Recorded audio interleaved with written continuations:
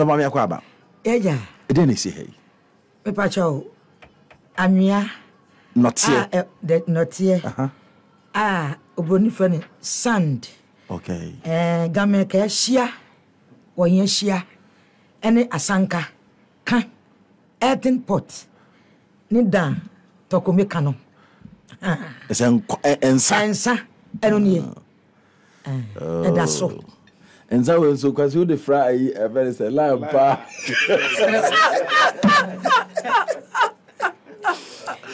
Was so juicy the site that one day. Yansa ne wo mu ne say wuta no mu nsa bebra ahonhom dan wo ka wo. Wono mo nsa ya ahonhom aduane. Twen. O say wuta no mu nsa. Wo ye kopinsania. Kada tolo chipo drunkard. Ye no mo nyawo ye mfa wo dan achi. Ahonhom dan wo ka because nsa ya ahonhom aduane. Enti abra wo num no. Se wo num gu yam. Ebawo.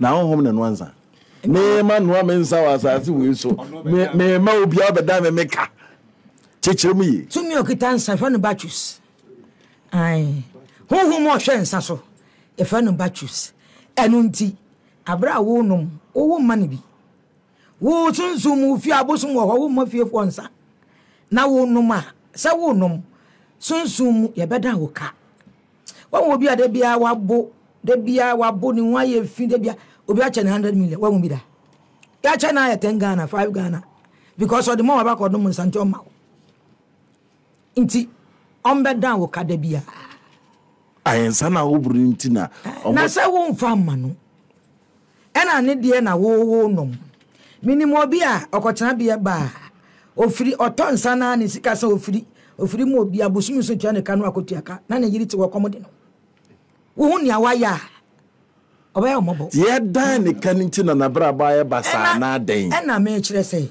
wo akonya wo fie wo ma me papa achi tumi wo fie wa wo ngunsa wa wo nkofie wa wo nya amamre na da bia wo to na wo no ma wo be no ma sei esanse ne wo sa wo man nom na wo nhira wo ne nsem na ode ma wo no wo man bi na wo nom eni obeda wo ka enti wo nom na ye twe wo yourself me a Reverend Minister Ghana. Your friend Rev Comfort Allotey.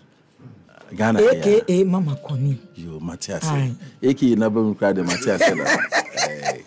You're not a campo. A baby no chance of food, I say. Ache.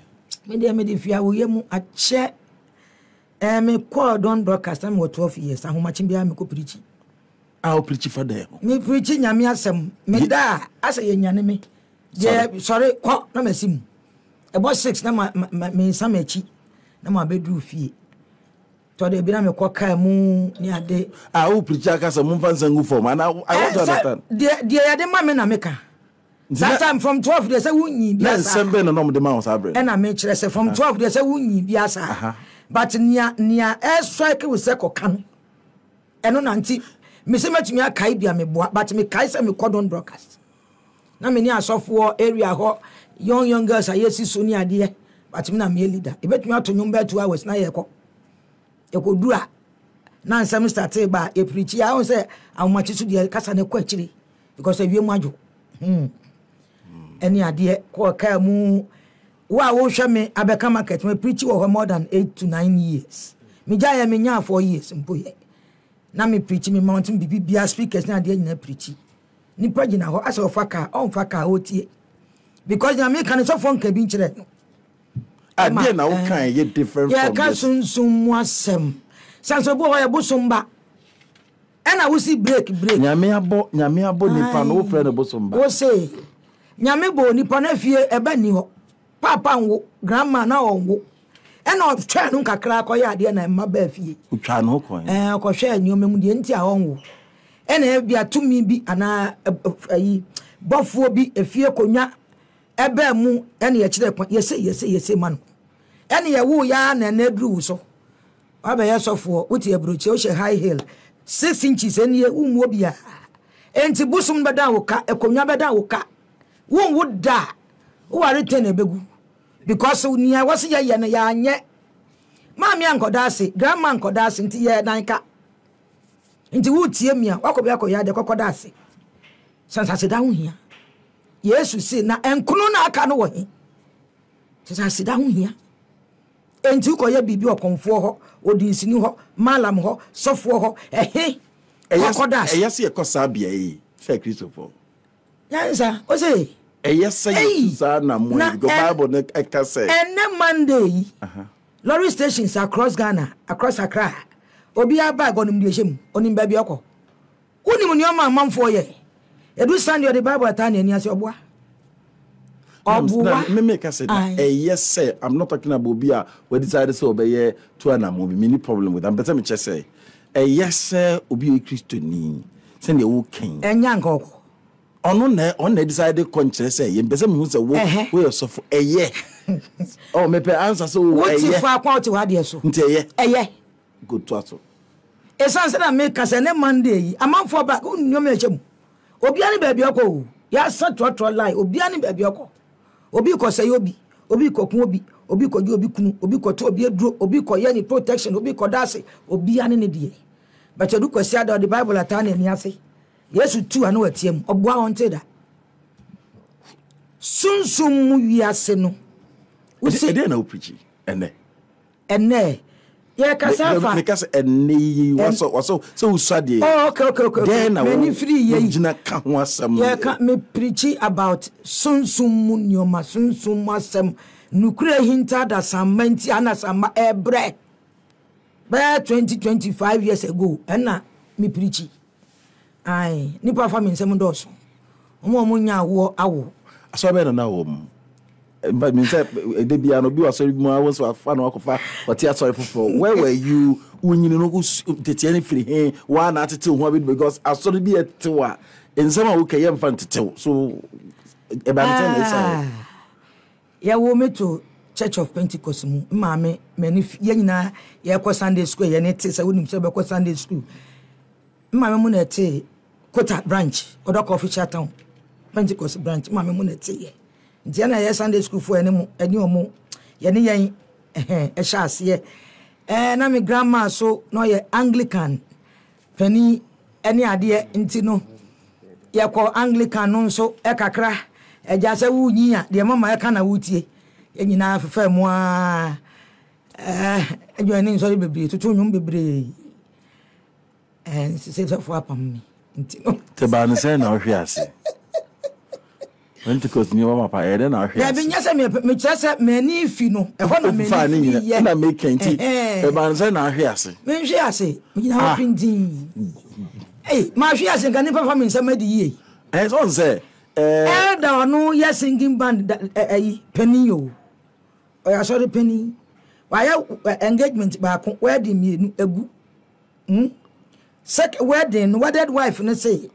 Menya wa ofio fo bekum yo. Enti me ko me baby obeye ni wadwuma wo me ho okohia papa yi na me say ene fa no bra me nhwade ono so ba ya hwe ni ma papa nyame nchade 4 months na dem ya nyinsen ayefo ni ade nyina ama ne e bakra bem me pese me hu say hemfa na agi ntiti ye te wanyini se wanyini afi wafre mu anu abenyini abafo na kire ma ahum na kire ma de kwa ben so oh when you say him to me this person no be say how bia da ha no waso da e kofa aba na me kire say abofo ni ahonhom na kire me ade me ni ahonhom kasa brebe na discover wo hu say enye won ko na mo ye de wo ye brebe na wani bie ye ache na me ka no me swa no na me hunu say enye me nko na me number ti say me swa me ka wani fie nye tama wo swa na me kan say no mu na be sin nei how do you receive your messages? Me hu how encounter na fe yenko asem na ye ka kire me te me hu me ni ahom kasa afre then trust say nyankopon na kasa kire na say won boni bi na kasa kire nyame kasa nkire nipa ahom na kasa kire nipa so fo bi kasa oboa chirimuye na maka no ntemu bi ani obi sere nyame kasa me ni wo kasa wutie yi ahom ni abofo ye fie tumi ye fie nkonya ni oma yeti he yedi nkomo yi tumi odi wachi ebia se otete wo se oboa wo ati ase wo ba me ho ana me ne wudi nkomo o kan bibia o na o ka kire me enye nyame na eka oh sia ti nyame nkasa ntesofo ena me ka se me ka me de me nko bi ade me nka chofo bi asem so wo nim de na wo hye nti na bisa say tu de nyame nkasa nchiro bi me say nyame nkasa nchiro bi direct nyame say me ne wo nda samaboa oboa ndedi bi ba me ho ye kasa for 10 minutes na ta de nyina fo sunko aden era aden o say how am dia be chi am achi baby am ko ya manko bi obi a kire me wo hoyi sofo no me wura office ho no asa ya chedan ni mu ena o say o mi nkotwe ne wa hana oba nti agya me de me ndem san wura ho but me hu sa say ye freedom no ye hwe nipa no ye breaki wa bontin wo wura ho say na me say me ne wo nda asamaboa wo ameka che ne say wo yi amemo obi asori no bepon bemo obi atimenka ya yenka wo say den wonim nante amanante wonim nda ene hawo no nyame on so ma me ene ye kitikiti o sorry ja ne back ne passport o so fo ne dem obi sinne ene wasifie onye be mo oyoba tie na ne nto fom na the question me be say we ene be ma de be ne ne party as nti be say me hia nchichire mu nti na be say ada question aso be mu na wo sana we all the nation aso be mu na wo say what happened ahaya kwa o see ahaya kwa ba mu say ahaya kwa na ba no ordination ni ade na pese me hwe say ya say pese me hu say yasra o ngo say na o ka no wo ka say ma me nchire o ko malam mimbodin ambodin nti be hu a be hu o ko malam junction na wo from Kwashiman from Bintu before waterworks so you can see be what quarantine fi wa ai eho na wo na me wo ene yete branch kra enti no tell me two say yeah all night every Friday for 8 months enti 8 months in Sunday the BS a branch no enti make us asure na simi na so aye ma ko penny my choir director Dickness lady elder so for see obi wu ma bom pa ma no to apam me menti ase obi wu church member wu and I'm a bomb. They put in the sea. The sofa can know. They in the sea. Oh, na me say who you be kwa so no yare. No. Me say narrate the sea. Oh, me ho na we ba me nchen. And I me say me tumi mbo bi din. Na mbo mu no. Woni obi na wasafo mu. Woni mi say asimesi. Omo bibi ekoso. Me man ko obi fie o. Omo no mba say asimesi. E wo nhwe ma de o mboa me. Me ni mu de an. Na wo say me som. Nipa 1 2 3 I'm say fourth person is a fifth person no oyo sofo ba what you see enyina ya sofo e won asorefo ni bi na me ye twa mo ho ba wo ho na me ye mo ho adwuma wo ha na we the problem aba ti won to me so mpamo no okay wo na mo wa so dem ma mo nyina mbo mpa na wo sa ate ho ate ba fufura wo so na wo jigu ho na me gu so kwa asori no na so kwa as all three members na for sure Debi wo ba na e bo mpa en kwa still Sunday nyina hia e kwa asori we anyina ya ko asa wo gift bi a no ye different from them ya wo si mi kwan a nyame so on instant nyame san kataba mugu sa be ne sen ba ko fonsa kata nyankopon ani nyame ni kata me ganyojimi mo fio mo kashia mi neje mo fio mo kahi wale ni akadole ka bashipon no enti wo wontu mi si mi kwan me da me na o enti no awasa me boa ne pa na ande no nso na afa na ne ho ato but who we yanka then it yanka me cha sound so for we ba me bon pa man so won't me koka but last person in there that no ba knock it phones be say 4 say 4 ba ni kunu akwantu nti oni obi kasa we ka say one on ne kasa na girl bi won nchen na girl ne ha obi no odi abofra ne ba ye eni ade say na ye abofra na odwuma nyina na asofo to mu fie na o mo hwe e woni phone so what you say nyame ncha de dan dwuma be import na ye ya o mo odi abofra ne ba ye di nkomo no aso de me say ne sa de fa ne bra fie no me kan wo de e bia me twa akokọ me yesi dabi ensio kaka na me gu ono a na to pure water me say 6 bags gu ni kayachi na odi ba fie odi bra mi enti ensio ni bina me de ya pa ya ma abofra no and to the ya pa na so for ya pa no na me kire say Say TMU. Tiepa. Say na nipa 3, 4, 5 nyina no. Omo ho to mo so a. No makobo amane. Me mede na me to me. What you asem na say? Omo ho to mo a. Omo koma fans ana omo ko say o. Ene me ni ho. Timse no musika no. Eno de me ni ho. But wey no de ye kan so mo no wa soro dem. Na me si o. Ende ya wonya ho a na mo abafi. Enti ofra me the following week o sesen. Ode ne ba no abofra no e ba ye. A ono a na oto nsuo no di nka mu bere me. Na me hira nsuo no so. Ena me de eyi apaye. Nti me yi apaye ma abofra no. Esanse tumi na kita abofra na ya soma no so metna ne nchemfa be se ya de no. Na tumi no manifest through abofra na nkasa. Ena afi na me ne tumi no edi nkomoni. Omonim. Woman no ho na abofra no so na me maboafo be ye mienu e wo ho. Nti no me nim na phone e kita no phone na yo se num nyina no phone no ye ho modi nkomo nyina na live recording. Nti no fiti sa day no e na say ye start ball me ho po. Na ye dey wan sorry ho na dem. Me ya sofo me lady praises me to nyum e say every corner me che ho.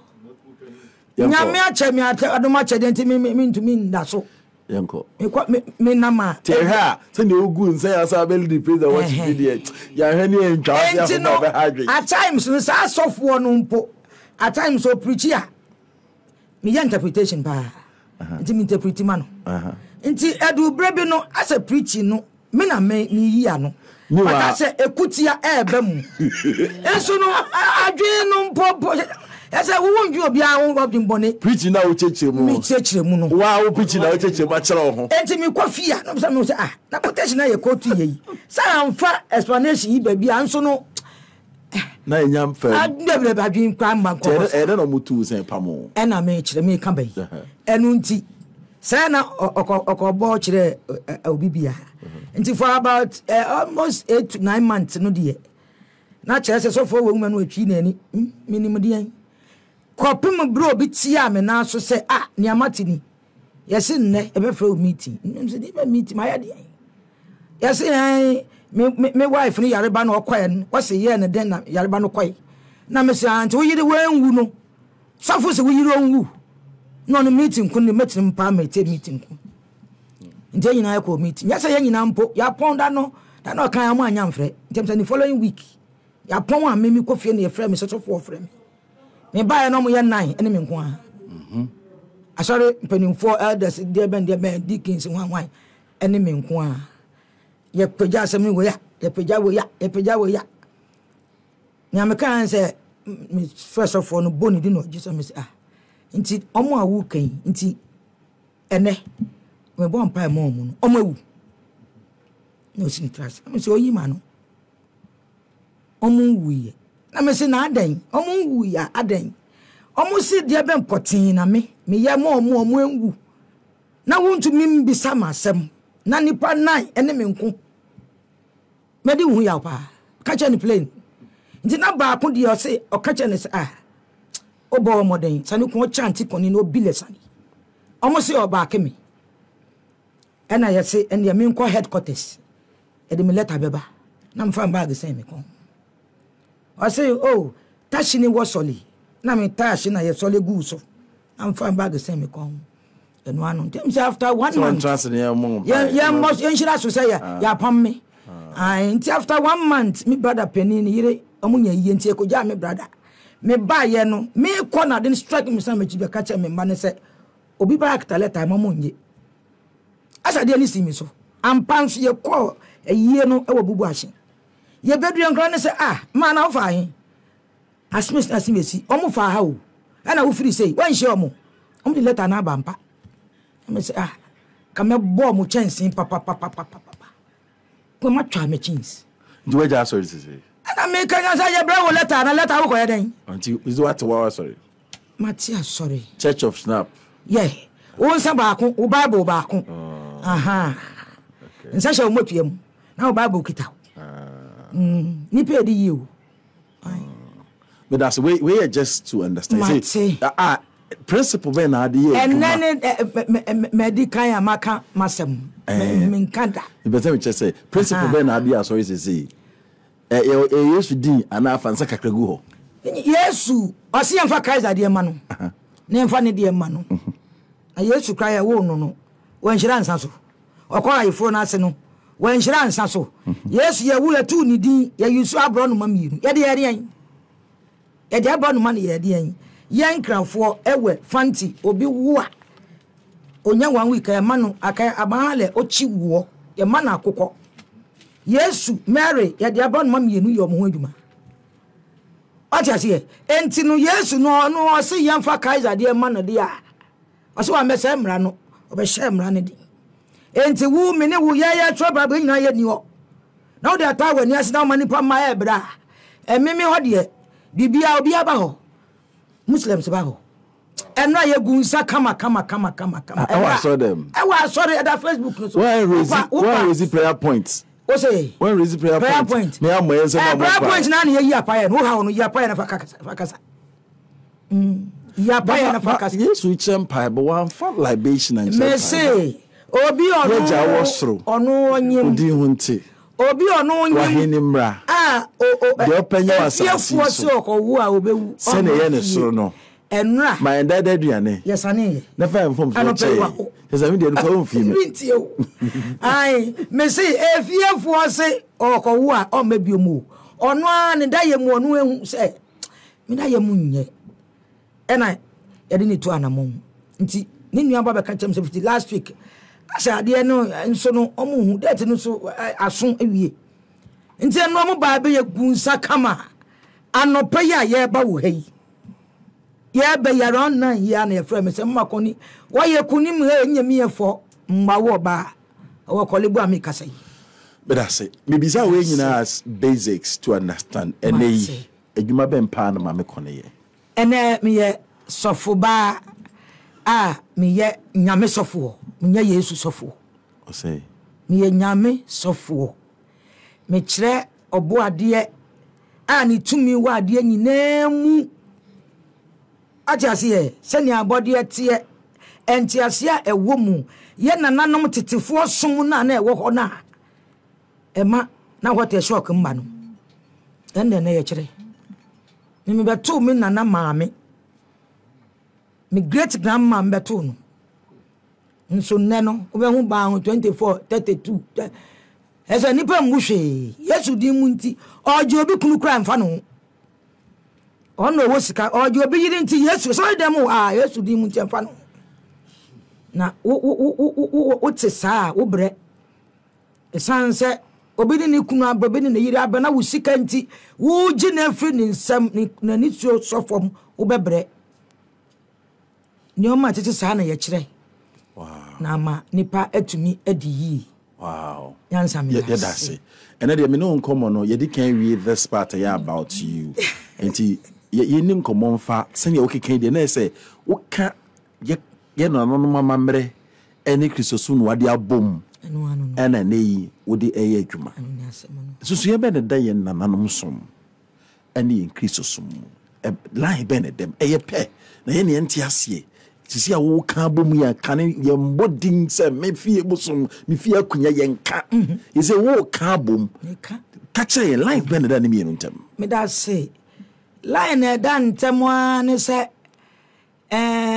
ya tana wo kan ambodini ye mbodin nanso wo anso nim se wutirim wakomem wo bre enti difference ne se me kira wo se san wachi na ko fatete som no fo buo mapani wo fimpani fi a ye apaye fasre esanse trosam ne se ye moa ewo ahonhom ne abofo no nsam omo nsam na ye yie die wo ose yensum anase yenhunu won na yetumi ade yenhu anso Yesu di mu nti ena bere nso ana ye bere ngokaba Romans chapter 13 let every soul be subject unto the higher powers for there is no power but of God the powers that be are ordained of God whosoever therefore resisted the power resisted the ordinance of God and they that resist shall receive to themselves damnation for rulers are not a terror to good works but to the evil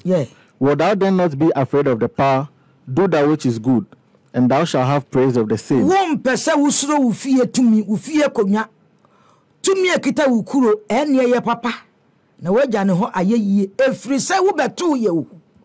Romans Paul say wa be sori etia ne obo ade ahyehye no due ya condemn dada enti condemnation ye wo mu wa gba won so dem sa wa ware 10 years 20 years wo because the oti ye funu so no the origin we ja wo nya na wo ye chana what. For he is the minister of God to thee for good.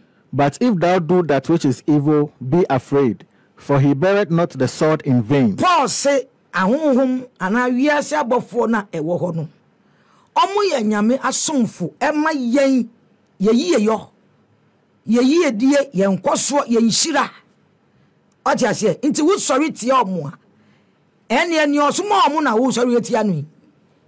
But if thou do that which is evil, be afraid, for he beareth not the sword in vain. For he is the minister of God, a revenger to execute wrath upon him that doeth evil. Abofo na ewo ho no oye nyame asomfo a otowire ema nyame ema wona wo ye bone enti wo fie konwa ena wo tie mi yefunu ni bia ba na wayi wankoyi embomidin enyamia na oba no nso akoyi ochina wa ya ameria wa ya ifuna se wonwu a yesi fie konwa ampa because ochi moja fiegu enti was so discipline wo e was so check wo ono si nyame anan se be ya ebesi wiye enti wure afi ni de ene wunyambre nwie ye wo ubebre se ya.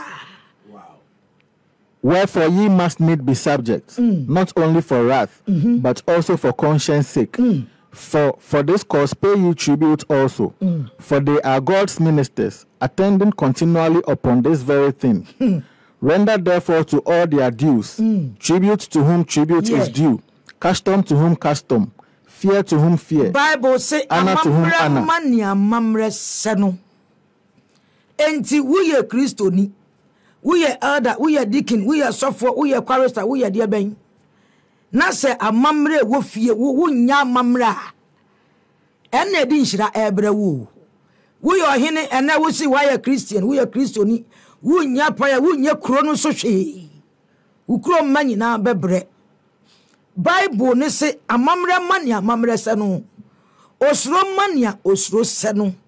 Ni ose ni die no fama no.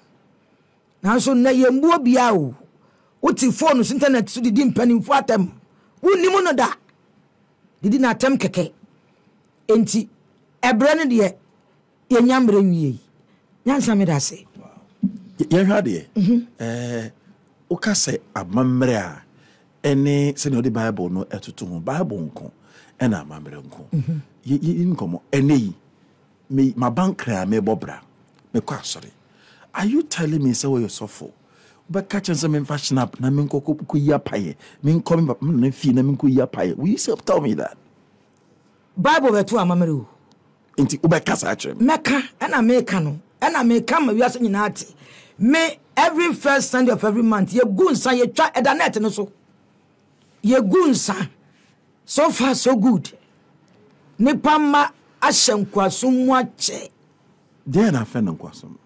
Enkwasumu na ya nia wasa wo ye na nso sum binti untumi nye wunya so anka obaye o because wo bre enti ase wa ye slave bi amo sum bi ye hono ye nso sum bi ase o ye practice syncretism osum bi a wo ho obi aba hobi ene me by me de me call holy Quran aba I am Muslim for Bible Bhagavad Gita Hare Krishna Hindu for Bible mikita NIV mikita King James mikita good ya de be say ya de be sua de ene yi firi ho nan fa no nko fa wo adwuma ya bi ya de sua de esan say Christopher ye Christopher na ye kwa asore no ye na ye di chim enti wo ba wa fa Bible bra na nyina ye sua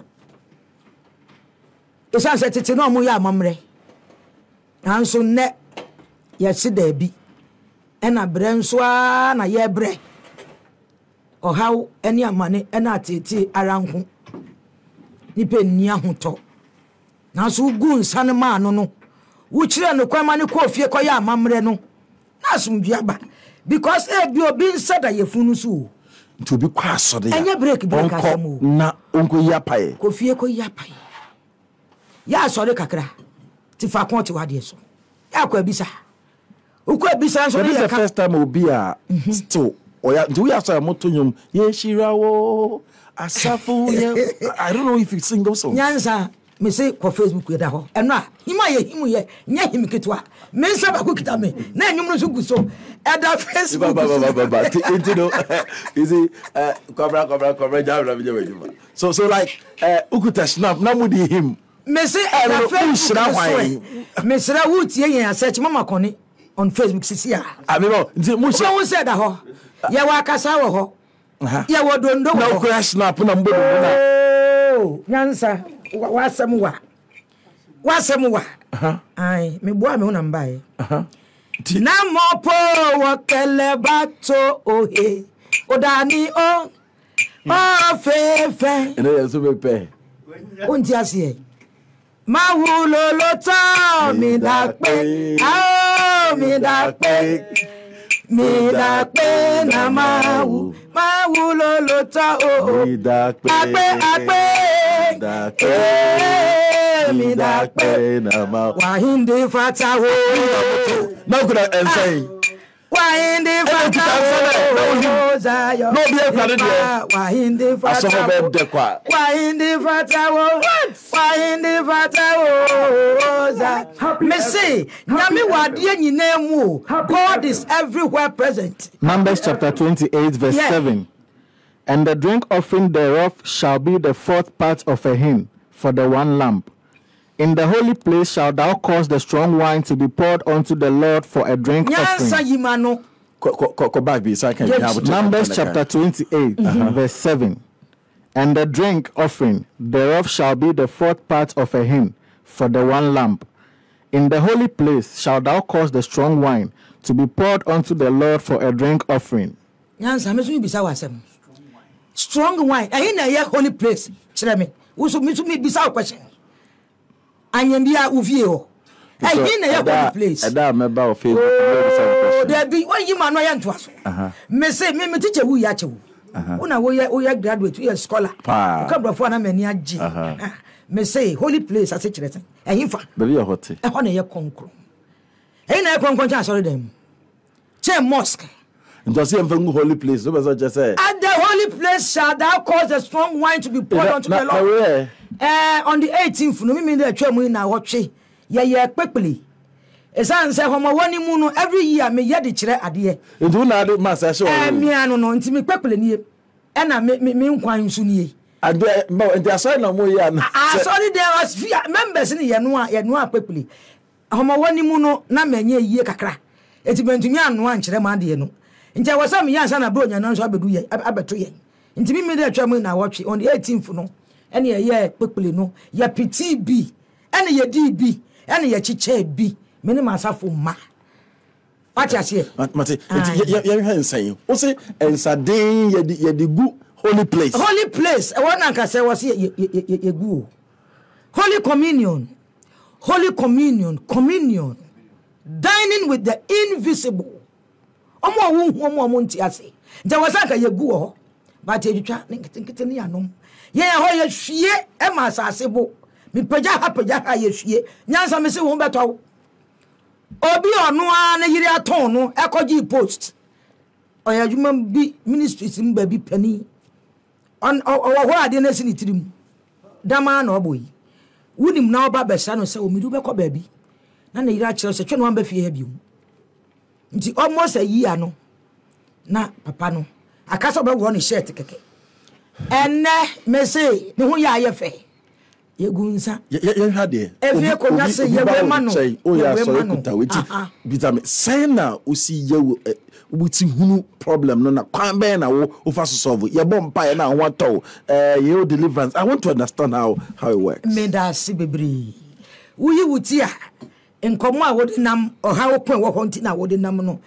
ye enko straight say dabi ye nya botre ye hwem kakransa e wo se ebisa ba mu ye bisa no ade na efri busum yi ba check hu be free e na me kire no edi kan no ye ebisa ansa Kwa na faso yebisa. Yebisa. Ye do sunsum asiko. Ntano ano ede sidie na wugu obukato ne nyame ya cha want to understand say na ethnicity. Ya me invite o ya bra bebisa bi na wo behu say na asiko no.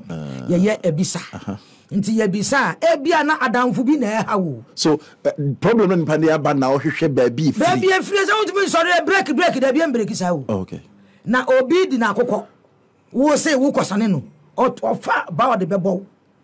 Bro nya ebe yi obi amantam ni dwan wo kwa ya wo say ya dwan go odwan da bi ye bekun ye bisa pata pachow esre nti maba ebi ameba me yare ana se bibi na esi bibi na eya loki nti meba me catch wa oba ko hwa ade kru nti a loki mo hu ade kru kutam okay ese mpata ya nto aso ya pata ese chew pa ya pachow esan se bia wafum what you say bia wo yire waja yire akofo obi yire boso nti babia mistake ni wono ena me enti be ma no nso abodua to yire so nti wo sa de ni nyawo nti ya hade nti hu wia yehu na se wo hu ade kro na wie no na wo se wonim se se na me mfum so na de mi yare yaba enti nya ye be kire se yanya ma wo no wo gitumu a na wo boa wo ho a wa be kire sa de ni asunsun mufo wo fiefo be kire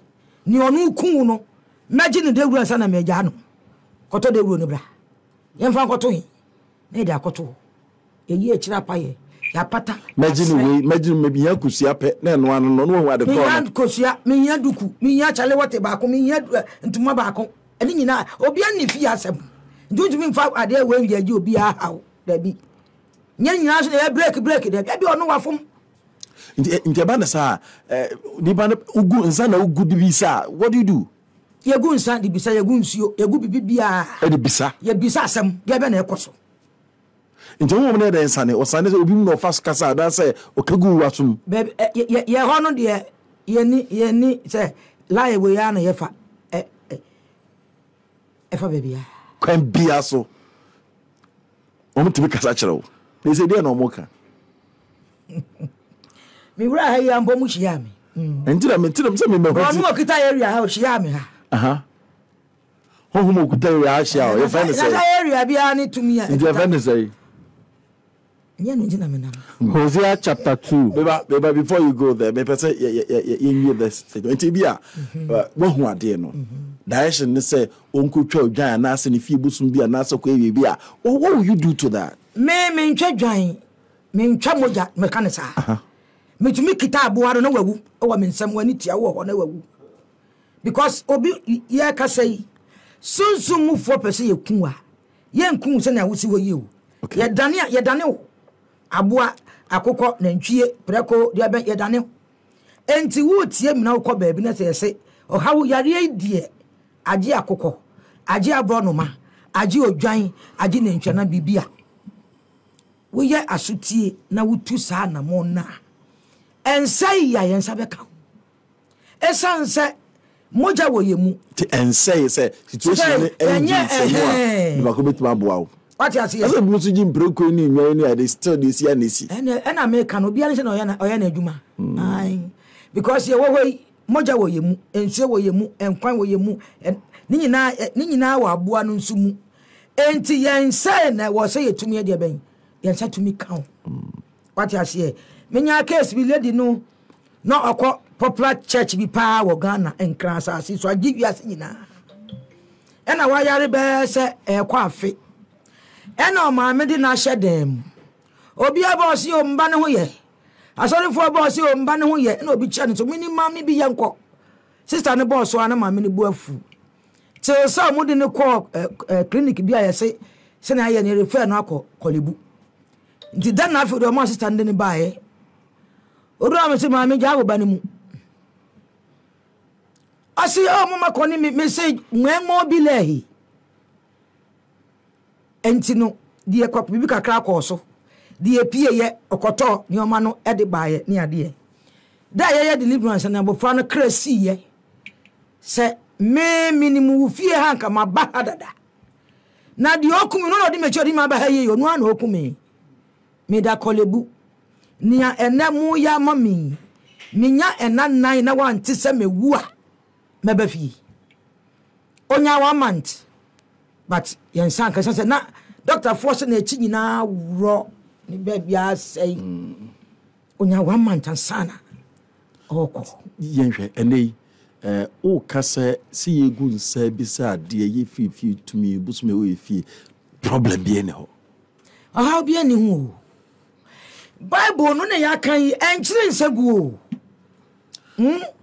enchire ba enchire se yebegu nsa Debio Psalm 75 David say wugu nsa it's on the Old Testament sa oh na say Yesu so woni mu ana ye di abro no ma ye ne wadwuma ta ma ye de ne ko asori fie Luke chapter 2 so for penny Simeon na we di 7 to say 80 years wani o say me twa se me hu Messiah na ansa na mewu nti anu nso say Messiah nti no baba gi ye fi ana Messiah no nso na nya onu ana ka se for Kaiser de ma Kaiser yi nya onu ana ko hira nsa so ewa yifura se yesi ni nsa no mpo de cha yifu ni ku ensa send na sugar um send na ya to say ya no nya wanim send hash na bo send de nti na send de no send na me kan se wonum nsa ano odenya wonum a honhum na aduane ombeda wo ka ayuwa you for ensa Castle Bridge ne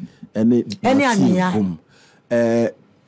kwan be no be so abompaya eye kwantrodo a bone bi animu me da say ena me nkyere wiase nyina de for free okay ukọ ba bi koya de na yase ye gibu wiase ubetuma tutu akukuru aso wiase untumi ayewa ye wiase inkrafo se je ye koklo lonto wiase eye kokuruwa ba bi anchi aye ayewa enna se ho no eye wiase enti wo a wo hwa wo tie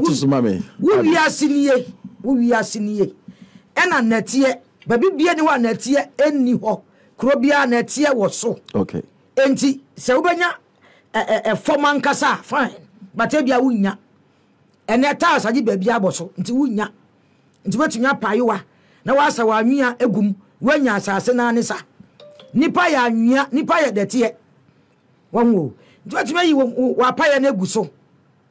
Uwia wa pia hya wo mpaase. Wo so wo ota no. Nti we esi hoi makoto ayewa. Na masa anu egu na me wa ayewa dada bi o menyusu na masa anu egum. Na mafa ensande egum. We ya paya na ka wasa meguso. Sane ya paya. So ma me kire. Me nkire wo ho. Oh, nti tu ano. Tu ano. Tu abie so ha. Me bie so. Aha. Ago. Amen. Ago. Amen. Ebia wo tie yei mimi yankrani. Lebi ne nka twa omanyaba. Ehia o. Mwenaju ni maju na maju. Jemfe abanu eko Adeba fe lo waka won chomboda. Bomono yo ni wo yo. Ashimba fe no kono na fe. Lebi ne waka yi wadon won taboshin. Won tu nyansa bo akwa won wodi. Waka enuchumo aye omanye. Eba mi. Happy FM. One chop of fefeni here. Happy FM. Bofefeni here okuchonemi. Mama konisha bia inkana da Eba here. Nyegbali agbanye ha amme. Eba mi. Na menuchumo aseshon. Eba mi. Ame ngamasi afe nada. Eba here. Ame wumasi afe nada One big drum wo ha Happy FM. Kenya sabu akwa. Ke ewoku mefe twa omanyaba yansabu akwa mfanti fosi yemfre ye yembra anambwa ikwa fanti la wasi yemfre ye wasi yemra David Kamini goodness and mercy shall follow us ewa waka ejuno omanye means goodness enti wo hwa me na wo tie me a mesraw when you are no problem of fee my fire we esi me se me bompa na se me pia kwa adwuma na me tu kwan bi na ma first me can say ya me do egu anu enum no na de na esi nyabotre anapo wabo ebia wabo wumpa ya watuntu nya me wabo wumpa ya wie na fe wafa wonsa nsuo na wo wa we praise and worship no Bible studies no nyabotre so Bible studies so obi wa ho a ne aya kan aya de foforo man okay enti ono fu so bebo ne mpaye wakoto ne mpa ni mkra bo ne mpaye wia betumi aye eye mpaye bokro na ena wo mo mpaye nsumpo a wunyane a wado bo ade nyame ase ono ama de pa che uwi a wafa wonsa watwe wayewa ebia wonni asase a wobɛtena but me mpa mi ni bia ma begina bon ana me so free pastor rade me da so nyankopɔn ma de pa che me wakra me ene me pi ma for the body eniye nti na fe wo de nsɛn wo kanya na ukita wonsa no me say one snap one bible ahane kita enti no so ra homache wa ye wada na se because ye nkwa won nsam Holy Quran si ono nya mo bi ntumi nsɛ wo enti wada na se uwia abawudin emprenson 7 times ni fiefuo ma me achi papa achi wo kunu wo yire a wafrɛ ɔmo nso mo achi wo nsanie bra no a wote so bɔfo ekita hɔ ɔno nso mbɛgye adwuma a wo yɛ ɔno nso mbɛgye abra mi koi afa wo request bia afa wo ankasa na wo digu kakra ya me kɔ adwuma yi de me kɔ bia yi na digu hɔ tumi a me da wo no mbɛda mesraw ginaja me mu ai eno nti abra wuta ye saa poa ewo mu a wotumi asa anwea ne bi e dia friendship kawasem guso fedware because wa hye ne den etete ehuma etete na me kire obi bia do free manje usika me say wuta ye to be na no pa ne anwumre the time na apaye no na say Bible say we should pray without season nti Bible anytime and any limit nti no sa no pa o e na tichiru so wo kra da wuta ya eboa esan se nyanso obi kosewa obebo wudin na odi asew ombo mi din e na metu kwa mi koseya de yi nyansa bo akwanti na menam munya ni sei mami nti sa na wo so edu kra da so a wuta ya titiru anopotutututu awiempie ye undi meko uni obi ankasa he da bi anopotututu ubetumi aye anwumre boko anajo 10 11 12 hon because from 10 p.m. no nyoma eninam awiemu asesa yamfa we an church me say Kristo na ma akwane de wo kin this anu ohio samusumi ye Kristo ni ana man kan kire wo mesi wudu ban ya de no so a jansin no sorry kakaka no ho ai eho me start fitikiti nti no ena adomu no obia ne de nti ya de mawo na wanya wa ya asobra kire so sumyen foforo bi anka wono nyame foforo ewo musa bible aka ni awude wonsa akọji obi aku kire ena bible kana ne obeto ye no wan na ebo nsio wan na ebo abotan wan na ebo people Psalm 95 wan na ebo nsio wan na ebo abotan wan na ebo people enua efiri he ye beto ye great parents nyina beto ni omo awu kọ edaso oho enti ahom nyame de adua mu ye nti no mo ho wa wo hwe me wutie me ukro mu nsuo na eda ho no a wo suo ball agumu no wo suo ajanan gumu no hwe wa brabo awon sa wo bre because ayo obi fie obi tim Psalm 95 verse 2 downwards. Let us come before his presence with thanksgiving and make a joyful noise unto him with psalms. For the Lord is a great God and a great King above all gods. In his hand are the deep places of the earth. Wankasa nyame foforo bi ni ho. Ose obu ade oburu nyame nkitwa ni nyina so wankasa bi ni ho. Nti kyerese bi wo ho. What? In his hand are the deep places of the earth. The strength of the hills is his also. The sea is his, and he made it. Ose obu ade nsam ena wiase mu ayeti ehintansam. Wa brabo mo ehintasam ehinta wo a wo hunu bebe wo fa wo timpempem na wo hunu so no. Ni nsam ena ewo. Abutan ye ne dia. Epo ye ne dia. Enti wo se dan yansa a wo tie ya no pe a wo bu afu a wo dum wo TV ni wo radio endum wo phone no yesua de mame water I break I lose bua enyame dia ena some David kan what repeat mo jame hanya me ba nti ye obi nti mom pae ema honhom bi yetinu so mfiri no so o say Ubuntu mompa ma home tin so mfiri so ana. Obetwe ne ho. Wudu gate out the wachi because we ya ne dia. Ofi fi ono nenam. Nyansa me teach connection be na between ye ni home ti mfie ka kire. Connection. Say down mo. Omo wo ye mfie ni mu.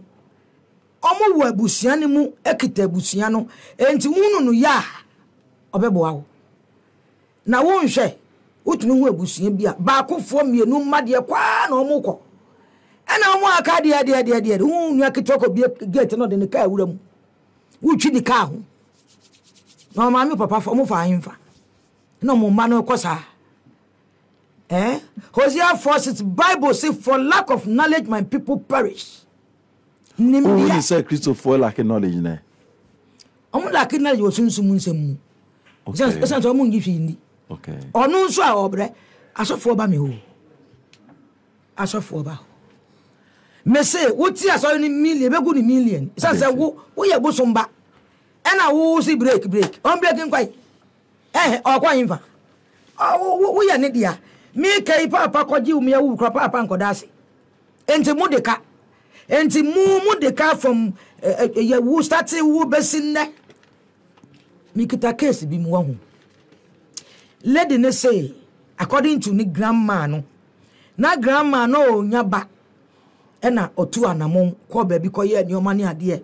Ena ye domu no baba baako. Sunsumu wiase no efiefo pene ema onyayefunu wo baako. Echire no owo nsia ka wo mane ye nson. Owo wie ye no ena ko bo mu nyina asu. Onwo ye no ni ma so dem kwan yi o. Ena ko bo mu asu. Nti ye wo ono oye nana. Nti ye wo mu nyina agu asode dem. Onana na bubugu dem no owu ye. O maame na edi kan, o maame ewu. Ne eto aso ewu. Mienu a edi ewo mfimfin so bobodam. Di aka so eka ama na adwane. Ena ono nso no. Onye kunu a, onum de pamo mema no. Ase ma koni ka ho pure water pombo onum. Pure water ka ho po. Me hu se 2 bags asa. Ni pa kono me nya ne sika no nko. Pure water bag ba ko ya. Ena wa chinsa. Ose okoba bia se yare ekun maame no. Yare na de bekun. Ntafe no nenam. No hwe mi wo channel bu so be. E kwa fa so bom paye ene ye na nanom kwan fa so bom paye de ne. Nyanso bi dia na memfa mesisu, ma wie sisi a. Enti ye wura mu no. Tumi na ma onana no koye ma ne dum no mama na na ba mu no. Ose sabofan betimi adase oni grandma din mu dia eni obeja no. Enti sa odan ka omo aka nyina obi abewu. Eka no nso omunya eka no be mini omuse ya. Yesre epa cho egu nse amamre ma no. Enne yare no etu amem. Nanso otunyum pa o. Ochira me nsori a watunyum nsori a wakọ. La show na so fu atwa no ho. Sauja se la show na so fu atwa no ho. Enti wiase a ye wei. Wusi wu ni nimidie na obetwa ne osofo bi ka wagya wo fie die. Obebre. Hosea chapter 2 verse 21 to 23. Okay. And it shall come to pass in that day, I will hear, says the Lord, I will hear the heavens, and they shall hear the earth, and the earth shall hear the corn, and the wine, and the oil, and they shall hear Jezreel. And I will sow her unto me in the earth, and I will have mercy upon her that had not obtained mercy.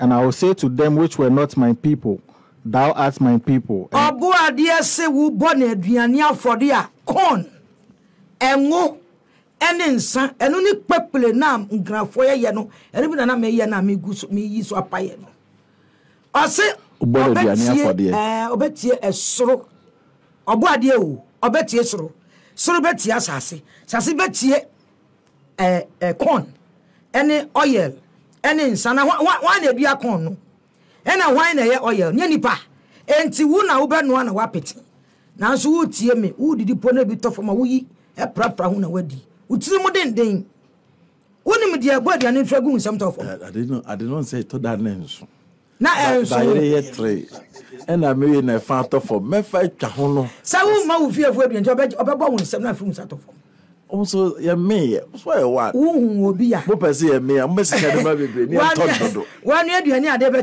we hit the pa o. Ade be tani mu nyina ese huru. Bi da. Ai. Me kwa yie bi. Ade chi ye aduane a ya ye mokola nchansi. Me say obi dokun a okoton. Enye ko pan twetwa na ka na agi be sebe amanfo. Meda wase. Me pese me hunu.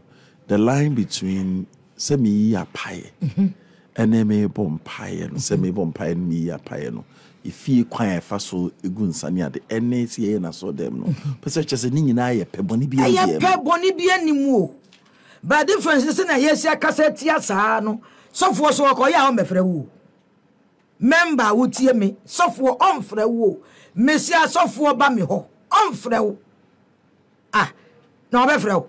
So rules be na wo ho so the way say the white chere ayo yi ni not here ni ade rules be bia ni ho no answer be fa ne say wo fie no land wo ho anya cement na anopa wa sorry atumpa se wo dan chem ba bi wa gina ho na watena na wo ya pai no a bata bia na fie na wo no eja won hwa fie ru abetu ene na asefo wo abrochire tiles age ba bi afa ntubetuma ye ni sei wo akra ha mpo na wo nya kwan wo fie nya but why you say we are wapia hye baabi da pese wo ye no wo ya na wo ya wasan pie si ho enye bone enye hwe now we have go here to go heaven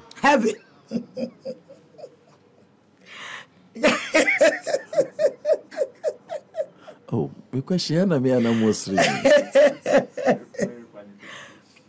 nyami yodo ti ko play na auto no enu ni ye ba Facebook and anu ye pitin ye enu ni ye o pitin ma hwan me pitin ma ahohom ni abofo e wo wiase a wo didi eje omu bi ni ye pitin ma omu na ye wa mamre bia individual so timi eye bi watumi aye bi anu aduano apitike oh papa mesi ebie kwan o ebie kwan se esanse ebia na kwanta no wo wudan na echi no tumi agina ho nyame dia ekomde no na wonkwa wonya wonkwa na wudi abra wo ma ne bia di no obebọ kwan ama obebie kwan ama na enhira aye wodia enti wo peti a nyansa ne yede ye ni mienu hu esawo ne ye hu ne doso nanso na Yesu di mu nti ye ma ye fiefo kra aduane ni eno ekomodi omo enti sika no wonya wahu eza se wo mani bi oya bosom oya dimo oya sei watu bibi adin na wo fie mu nipa gumu nyina ye hiafo nipa gumu nyina ye ngo nipa gumu nyina ye nyaware o so sansa mensa nko so msa tumi otifie ono na wo mami akwa ma ye ho kire na se wo ni mu no se wo ni mu break na wo break mi a memba na break mata na won ma hwe because wo mbo me pa wo ma me adwuma yetumi ya manfo adwuma ni fie tumi si we onim yo population so dosu pa o dosu yawo akwankyere bia na mo mpatam sa amanfo nka hwe mfa da bi de be na wo ka se me nko wo fie mi na mo bro no so me mba mfa mba wo fie ho na wo so kra nya obeba na so ka se tie nti untumi mma na ya park cars na wo twi ukom so untumi mba esan se wo ka se tia enti fa wo Yesu so me mfa me bosom amanfo busa bosom fo na me nka ne se ni bisa se sa na nkofo hu ana sa na amanfo hu me esan se abra o wu no wo nya bosomfo we me ka mo bia general abra ha wo ho no onim se wo ye malam nanso ye na okwa abroche wiye no say na Jesus name no ye abroche malam no o meda se wetina abrochire wo bre bra besin ko da se ena mi tu obi afo esanse babia ukoko ye se gameke he na atwo keko jeme na atwo kepeleki ye bi e fa frosa ne fa sane no enti abra waya untumi nko waya fiefo ato choki nti untumi nko na wanya malam bi wanya konfo bi wanya sofo bi na fie ye omo na eto choki na afi na mesa ko pe obi na bi o na so no osane Hey, na asimesi ban kwa wo kwan. We asimesi ban no kwan. Njo be si kwan. Wonwo. Enti wato na mo na ye bia ma na kwan de mo ama wo. Tene de kwan da hoso Kristo ni otibi gunsa. Gunsa. Utie mi gunsa. Judges chapter 9 verse 13. And the vine said unto them, should I leave my wine, which cheereth God and man, and go to be promoted over the trees? Bobe say, abedi amu ye group, or say, we shall see from 9 no bana. Na enya omudi nkomo ye po obiasi ne hine. Obiasi onu onko. Ena bobe anase abe group no no mu ka say na ye yanja yensa ye yi. Eje anyame tio. Anyame ni nipa eni. Na yamba chi nnua so mbedi hine. Enti ensa gu foma ede anije ba. Ensa gu foma. Edi fa hodie bo. Na emmom break no do ahoma chenshi papa o mani pa nya so. Na so aja amanfo gas aboto sa. Ti mu denden. Wo kro no sane atie nie. Wo di Bible ataso. What you say? Yemma ya brabo nso ensenya me na yeso no kakra. Okodu asori dem made na mo from beginning to end. Masoro. Asori dem yesua de o. Yesua de. Yesua nya na yesua wo hai. Ya wa tro bebre. Okay. Yesua de obi kita ne question. Oh, bisa. Ma koni say. Dan obi bisa me say. Mama koni na mami water. Yesi oti epum. Enti mpese mbisa wo say. Oti epumu na yekopu ekoyi namba. Ena onche afarefuo na na. Amesi o. Na wo mbisa de oka kire wo no yiwa no me mede yiwa no. Esan se epunimu no namu na ewo mu no. Sa na obo ade a hye na ade nsuo kura to a efi nsuo no mu na gu nsuo awodo nyina mu na nya bi awe. Enti ne wo bisa me die. Na nso how bi wo ho a ene akan Psalm 94 so apu nya me dia. Obi ni how bi wo ho a Jesus na kwapu ano. Because aswochi na ebo na brabo mu no fa nko nyina aswochi na no. Yesei man. E ka me kire wo. E dane so ampa. Medase. Na say wo de obo ade bobere mu niam na de so se ne tie pepepe. Eno ni asem. Wa kire se ne enyu sei na ye hwe di besi. Menya bisa bia metimi nso agunsan bi. Me bisa hwe, me nka hwe. Eno asem sa na pa me betimi agunsan bi. Obetumi agunsan. Ma me nka asem me kire wo. Be 4 months ago. Man be frame me. Me nimu no da. Me nhia me nimu da. O frame me no say o kasafi UK. Na otie mi wo channel bi so be say 11 months ago. Ena otie ni ameka ye no. Na ene property a waye. Na me say sa. Na wo ye de an. O say kura me free so no. Ye fie nyina abubu o. Ye wo fasefo nyina tutu bata kokrofo fro so ekoye djuma because obi ani ba bi a obeda. Nyansa wo pa ye wi a wo me phone so kire wo me be kire so na makofie. Enti fie nyina abubu. Enkonwa wo fie ho ebubu egu nkonwa no so ama ye uncles bia be sako mu fie next house ye de akọ ho ne ade but me tie wo no me de kato kaso ena me ma omukof pe contractor ena ye sifishia no ena ma krasa obi bia watu bata bia obi amra fie o se me ne wo kasa yi na me wa konto mi ni paper me yiri kitaba ba ko na me ware no me na wo 4 aye 5 paper sika ma sei me twa sabon sabe se 10 wo Ghana. Me ye saje pade mo bia ba fie ne person so adwuma me de obia because nya wo kan na kama kuma me ba ho me nimu but me tie ye within 6 months na me wo ho ena your friend me say me lawyer na your friend na on fa me mra paper say read me mra me koye no ena ye de nyina ye paper ama kone upa hwe video no ena to me phone so mama ever na wo obi hwe cha kwan da ho I mean, 0249507429. And then I'm about to my friend. Person be some question. Be a bit maybe sano. Him for now. That's it. Yeah, well, Amasama here. O me caso which Amasama here. Amasama. Okay. What's Amasama? Okay. What number is saying? 0547 004 798 0547 004 798. Okay. Ena. Ye frawa ibenyaw. 0276 39 60. Ipacho mesrew. O frɛ me a number me nyam fama. Mama nya time o bo no enti chro. 0276 39 60. All right. 0547 004 798. All right. What music is it? See 50 cedis. 50 Ghana. Only am I no? One. Which application? Personal bad and be a monoakai. Where your foot to yam mwesika. O here drone a kitamin. What am mwesika would di here? A son said, Pepper, if you diamu. Meboa. Dianso to me a woman. Entin as a wood chad diam poa. Who were ya was sereno. Na to me natural home.